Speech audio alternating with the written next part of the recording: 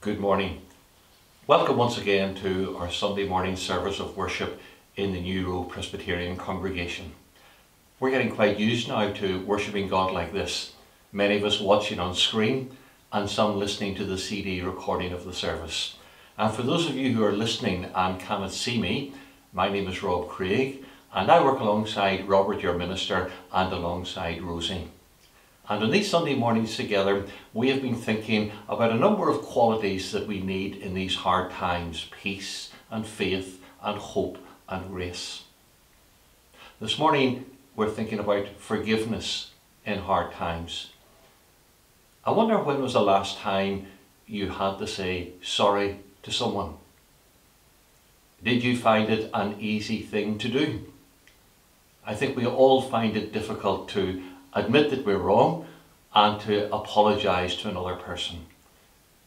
David, as king, wasn't a perfect person. He got things wrong. And he wrote down for us in some of his psalms how he felt about it and how he responded to God in these times. And he said that it even disrupted his sleep pattern. His conscience was uneasy until he confessed to God. And then he found this.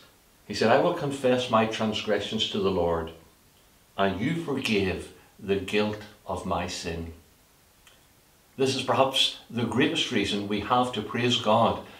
As in the words of our first hymn, we can say we are ransomed, healed, restored, and forgiven. So let us worship God now together as we sing, "Praise my soul, the King of Heaven."